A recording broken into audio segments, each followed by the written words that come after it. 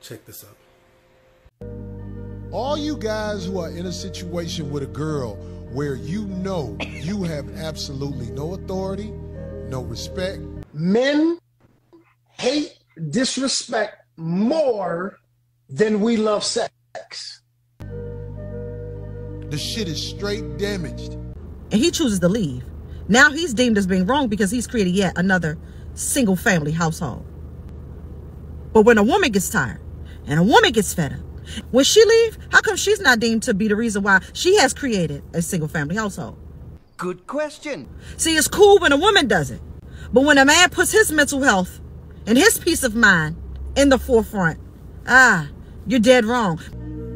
You may not have the strength to pull away, but I'm telling you, I'd rather have a 5 that treats me like a king than a 10 that treats me like a 0.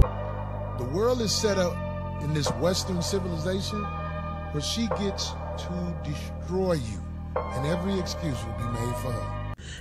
Certain liberties only apply when a woman does it. But when a man take those same liberties, it's swept up under the rug.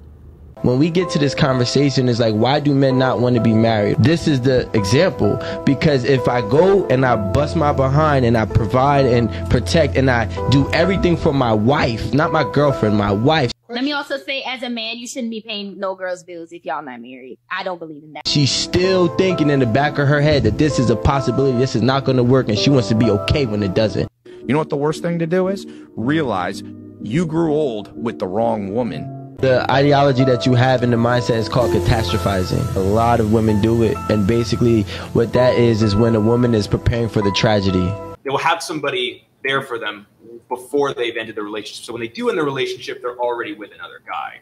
Rather than focusing on what is currently happening in their relationship. If you enjoyed the content, don't forget to hit the like and subscribe button or follow, and y'all be good.